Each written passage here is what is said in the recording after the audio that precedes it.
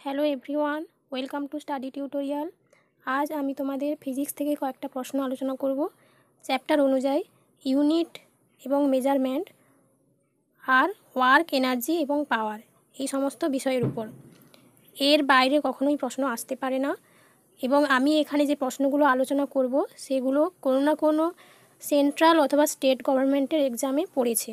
তো এই টপিকের উপর আজকের আমি ফার্স্ট পার্ট করাচ্ছি, এরপরে আমি সেকেন্ড পার্ট আপলোড করব। তো দেখো প্রথম প্রশ্ন কি আছে, which of the following pairs is wrong. আমি এখানে এমসিকিউ টাইপের প্রশ্ন দিয়েছি।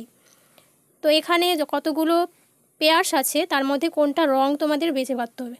আমি এখানে ইংরেজিতে প্রশ্ন এই কারণ দিয়েছি কারণ সেন্ট্রাল গভর্নমেন্টে তো আর বাংলাতে প্রশ্ন হবে না, হয় ইংরেজি নাহলে হিন্দি।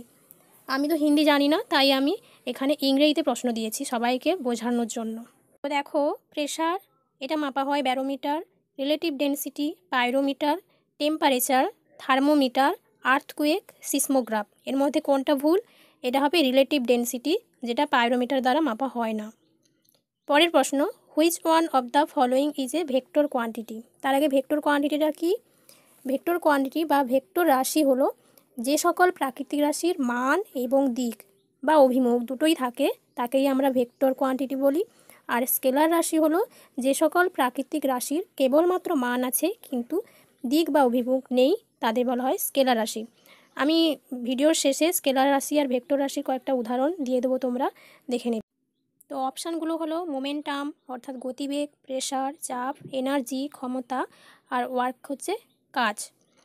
তো এখানে হচ্ছে এটা হবে মোমেন্টাম, হচ্ছে ভেক্টর কোয়ান্টিটি। পরের প্রশ্ন দেখি। তো পরের প্রশ্ন দেখো, হুইচ রিলেশন ইজ রং। নিচের যে কী সম্পর্কটা আছে ওটার মধ্যে কোনটা ভুল আছে। 1 ক্যালোরি সমান আছে 4.18 জুল, 1 আর্মস্ট্রং মানে 10⁻⁻10 মিটার, 1 মাইক্রন, এই চিহ্নটা হচ্ছে মাইক্রনের চিহ্ন, এটা সমান 10⁻⁻6 মিটার, আর 1 মাইল সমান 1.12 মিটার। তো এখানে ভুল হবে, 1 মাইল সমান 1.12 মিটার। পরের প্রশ্ন দেখো, 1 astronomical unit is the average distance between earth and the sun, earth and the moon, Jupiter and the sun, Pluto and the sun. এটার সঠিক অ্যান্সার হবে আর্থ অ্যান্ড দ্য মুন। পরের প্রশ্ন দেখো, how many fundamental units R there in SI system. SI সিস্টেমে কতগুলো fundamental units আছে? 7। তো 7টা কী কী আছে? Kilogram, metre, candela, second, ampere, kelvin and মোল। পরের প্রশ্ন দেখো, write down the relation between Newton and dine. Newton এবং ডাইনের মধ্যে সম্পর্ক কী? 10⁵ অর্থাৎ 1 ডাইন সমান 10⁻⁻5 নিউটন। পরের প্রশ্ন দেখো, weight of an object is measured by, অর্থাৎ কোনো জিনিসের ওজন মাপা হয় কিসের সাহায্যে? স্প্রিং ব্যালেন্স অর্থাৎ স্প্রিং তোলার সাহায্যে। আর যদি বলা হয় ভর মাপা হয় সেটা হচ্ছে কমন ব্যালেন্সের সাহায্যে। পরের প্রশ্ন দেখো, মাস of an object is 30 KG. কোনো জিনিসের ভর হচ্ছে 30 KG in the earth surface. What will be it in the moon সারফেসে কত ওজন হবে? 30 কেজি, কোনো চেঞ্জ হবে না। Unit of energy same as power, velocity, work, force. Unit of energy কার সঙ্গে সমান? সেটা হচ্ছে ওয়ার্কের সঙ্গে। পরের প্রশ্ন দেখো, 1 HP অর্থাৎ 1 হর্ষ শক্তি সমান কত ওয়াট। এটা কিন্তু প্রচুর পরীক্ষায় পড়েছে, এটা হচ্ছে 746 ওয়াট। পরের প্রশ্ন দেখো, at the centre of the earth the weight of an object is 0। এই প্রশ্নটাও খুব ইম্পর্টেন্ট, অনেক পরীক্ষায় এটা পড়ে। পৃথিবীর কেন্দ্রে কোনো জিনিসের ওজন কত হবে? সেটা হচ্ছে 0। পরের প্রশ্ন দেখো, the SI unit of mechanical power is watt. The unit of dash is বার। প্রেশারের ইউনিট হচ্ছে বার। Which of the following is not matched. নিচের কোনটা হচ্ছে ম্যাচ করছে না? ডেসিবেল আছে ইউনিট অফ সাউন্ড, এটা ঠিক। Horse power unit of power, natural mile হচ্ছে unit of distance, Celsius unit of heat, এটা হচ্ছে ভুল। পরের প্রশ্ন দেখো, 15 নম্বর প্রশ্ন, potential is measured in joule R coulomb, অর্থাৎ জুল যেটা সেটাই coulomb. Maxwell is the unit of magnetic flux.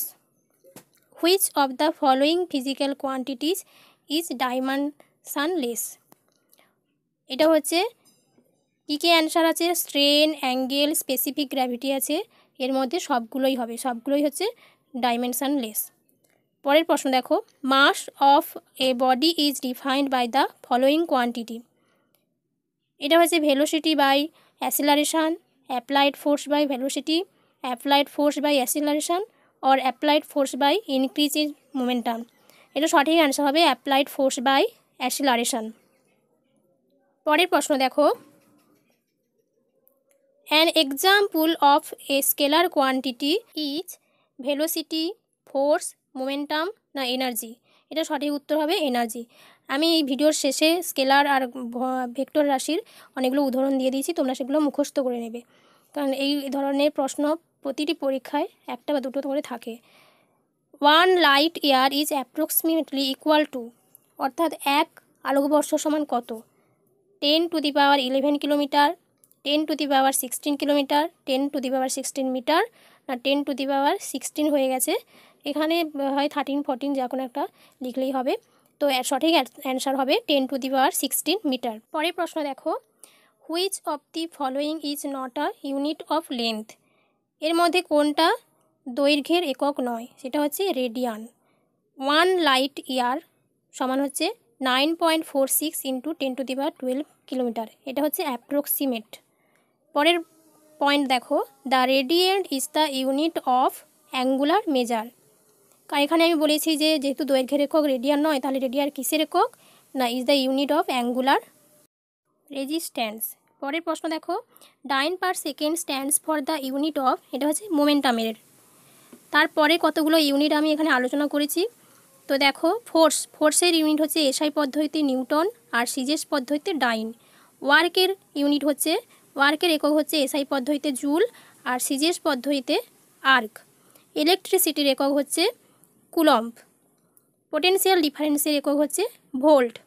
Electrical রেজিস্ট্যান্সের ইউনিট হচ্ছে ওহম। ইন্ডাকট্যান্সের হেনরি। ক্যাপাসিট্যান্সের ফ্যারাডে। আর ইলেকট্রিক কারেন্টের একক হচ্ছে অ্যাম্পেয়ার। এটা কিন্তু খুব ইম্পর্টেন্ট, ইলেকট্রিক কারেন্টটা প্রায় দেখেছি পরীক্ষায় পড়ে যে এর এককটা কি, এটা হলো অ্যাম্পেয়ার। পরের প্রশ্ন দেখো, among the following select the odd one. এখানে অডটা কোনটা? এখানে মিটার, ফারলং, একর আর মাইল আছে, এটা হচ্ছে একর। মিটার, ফারলং, মাইল সব দৈর্ঘ্য মাপা হয়। 1 nm is equivalent to 10 Armstrong. The term lux and candela are related to, এটা হচ্ছে light intensity. Lead of A box is, একটা বাক্সের ঢাকনা, এটা কোন লিভারের উদাহরণ? First class, second class, third class না বোথ এ অ্যান্ড সি? এটা হচ্ছে সেকেন্ড ক্লাসের উদাহরণ, অর্থাৎ এটা দ্বিতীয় শ্রেণীর লিভার। এখানে first class liver, second class liver এবং থার্ড ক্লাস লিভারের কয়েকটা উদাহরণ দিয়েছি। তো প্রথম শ্রেণীর লিভারের মধ্যে আছে সিজর্স, balance C saw, nail cutter, ব্রেকস of A bicycle.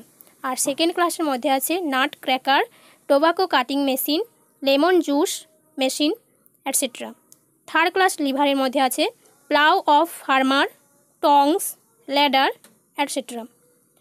আর আমি বলেছিলাম যে ভিডিওর শেষে আমি স্কেলার কোয়ান্টিটি আর ভেক্টর কোয়ান্টিটির কয়েকটা উদাহরণ দেব। তো দেখো, স্কেলার কোয়ান্টিটির মধ্যে আছে মাস, volume, density, speed, energy, time, hit, temperature, pressure, electric current, work, distance, পাওয়ার অ্যাটসেট্রা। অর্থাৎ এগুলোর মান বা দিক নেই, কিন্তু এগুলোর মান আছে, দিক বা অভিমুখ নেই। মান আছে কিন্তু দিক বা অভিমুখ নেই। এবার দেখো ভেক্টর কোয়ান্টিটি কী কী আছে? Velocity, অ্যাসিলারেশন, displacement, force, wait, torque, momentum, angular velocity, impulse আর পজিশান। অর্থাৎ এই সমস্ত প্রাকৃতিক রাশি বা ভৌত রাশির মান এবং দিক বা অভিমুখ দুই আছে। পরে দেখো, concept of inertia is coming from first law of motion. গতির প্রথম সূত্র হচ্ছে ইনার্সিয়া বা গতিজাড্য। তো ভিডিওটা এই পর্যন্ত থাকলো। আজকে আমি 30টা প্রশ্ন আলোচনা করেছি, তো পরে আরও প্রশ্ন আলোচনা করব। তোমাদের ভিডিওটা ভালো লাগলে অবশ্যই লাইক, কমেন্ট এবং শেয়ার করতে ভুলো না। আর আমার চ্যানেলে নতুন হয়ে থাকলে সাবস্ক্রাইব করো। হ্যাঁ, আর অবশ্যই পাশে রাখা বেল আইকনটি প্রেস করে রাখবে।